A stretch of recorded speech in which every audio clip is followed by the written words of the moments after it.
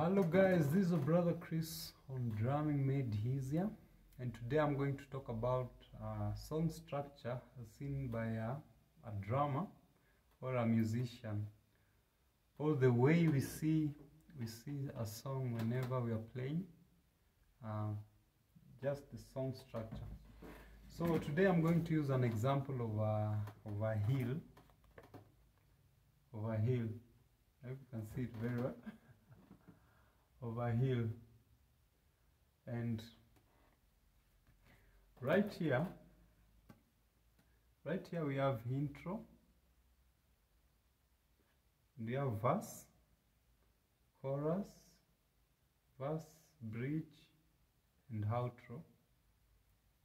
And this one, intro is the beginning of a song. So in this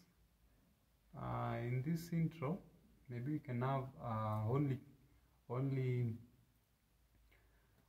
keyboard or guitar, or even some counting on cymbals before we feel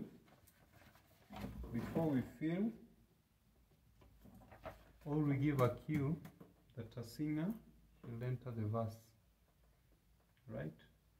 So when you give a feel, like a small feel, like dun dun dun, the singer will enter the verse.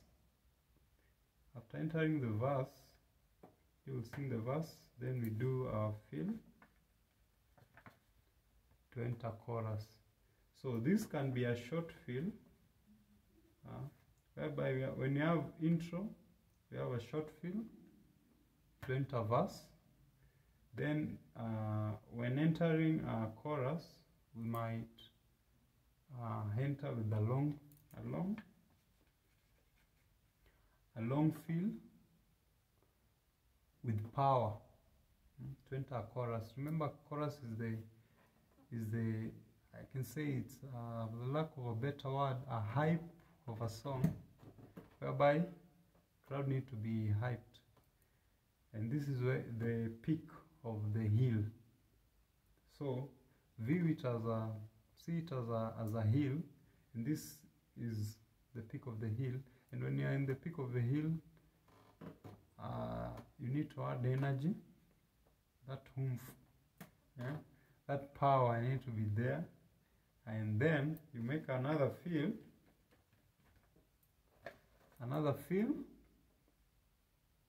maybe a long or a short fill, to go to verse, depending with the song melody and the song progression, or any arrangement of the song. So after that, you go to the verse, and this hill, it doesn't mean it goes straight like this or just one way. It can alternate. Probably you can start from intro, then you go back to verse, you go to chorus, you go back to verse, you go back to chorus, go back to verse. So it can alternate. Yeah, but this is the structure of a song as seen by an instrumentalist. So whenever you are on chorus, the song is hyped, people are partying, when you are going to the third or second verse, return slowly. Or by that time, maybe you are not playing on rim. Probably you're playing on the head of the snare, or any other thing, depending with the style of music. Then you go to verse. Then here, probably you might be silent when you are headed to the. Become silence when you are headed to the bridge, or the song is just slow. The song becomes slow, or we just stop. Then bridge is sung. Then here you probably the singer will want to go back to verse. Remember I told you it can alternate. after the bridge, after we are silent, the bridge is sung by the singer. Probably there is no song played, it's only solo. Then, or a cappella. A cappella means without accompaniment. So the singer or solo, him alone or alone. So when he or she wants to go back to the chorus, maybe you can vamp. You can remember. You can add some power. You can vamp, tick, tick, tick, tick, tick, tick. Vamp it to go back to, or do another fill, depending with the tune or the melody of the song, or the arrangement. So you go back to chorus. The chorus they sing like thrice, fourth time, depending with the leader. Then the song can end either in chorus,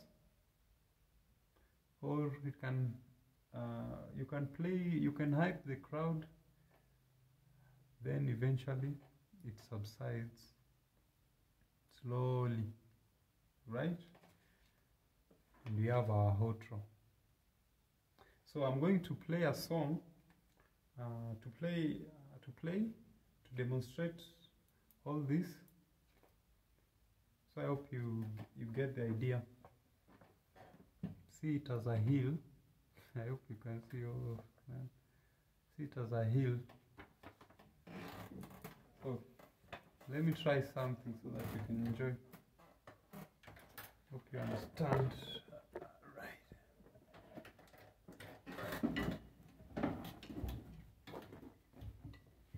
So we are on our intro, and right here we're playing with cymbals.